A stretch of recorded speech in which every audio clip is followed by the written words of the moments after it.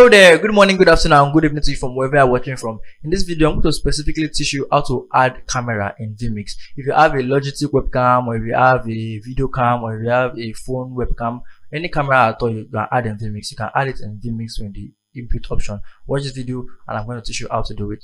My name is DSLRs. Welcome to Extensiveall.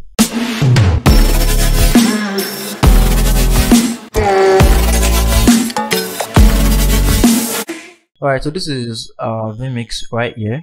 I'm not going to really have anything in my interface. I'm just going to show you directly how to add the camera. So I'm going to go to add input. We want to add input, such as video, camera, or image. So this is a camera. We want to add a camera. Then we're going to camera over here. Then this is the camera settings. If you have any camera connected to your system, to your laptop, to your desktop, anything you're using, you're gonna see it over here in the camera option. I don't really have any cameras here. Okay, I have a webcam down here. I'm going to use my HD cam, but that's my laptop camera also. So let me use the laptop cam first.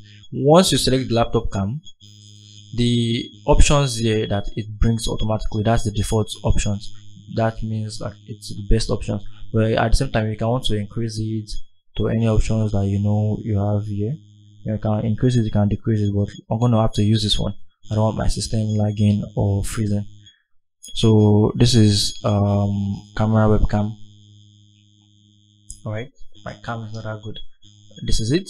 I can add another camera. You can have up to 8 cameras, 12 cameras, depending on how many cameras you have out there. So you can add as much as possible. But okay, since I told you, I'm going to just have this, my laptop webcam and an Aero webcam. I have down here Aero webcam.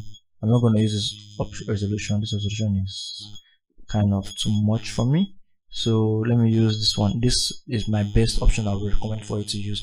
1280 by 720. It's like, if you want to download a movie, or you notice resolutions in cameras. I have 720p, we have 1080p, that's over 1080p, we have a 1920p, and I like that. But for now, let me use this 720p. This one here. Then the frame rate, depending on the frame rate you have, I'm going to suggest you use this one best option first.